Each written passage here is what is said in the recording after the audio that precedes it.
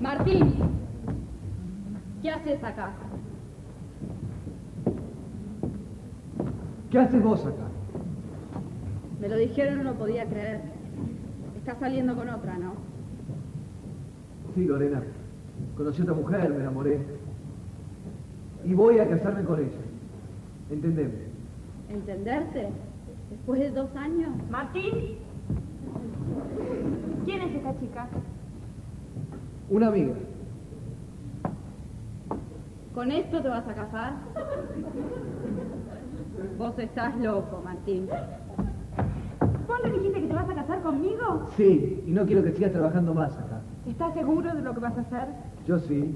¿Y vos? No hay otra cosa en el mundo que quiera más. Epa, ¿qué significa esto? Oiga, ¿usted qué le importa? Con vos no estoy hablando, pibe, estoy hablando con ella. ¿Qué significa esto? Ya soy mayor de edad y no tengo que dar cuenta de mi vida a nadie. A mí sí. Vos no tenés derecho. Mire, yo no sé quién es usted, pero igual se lo voy a decir. Silvana y yo vamos a casarnos.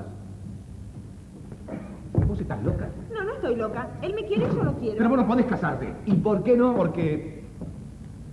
¿Querés que se lo diga? No, por favor, no. No, déjalo que hable. A mí nada me hace cambiar de opinión, vamos a hablar. Está bien. Te lo voy a decir. Silvana. No se llama Silvana. Ah, ¿no? ¿Y cómo se llama? Julio.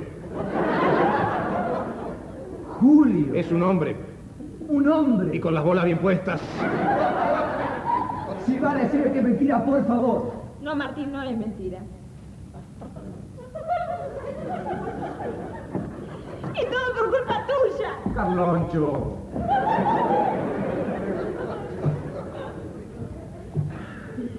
Lamento mucho, joven, que usted se haya enamorado de mi hijo. Su hijo. Entonces usted es el padre. No, la madre.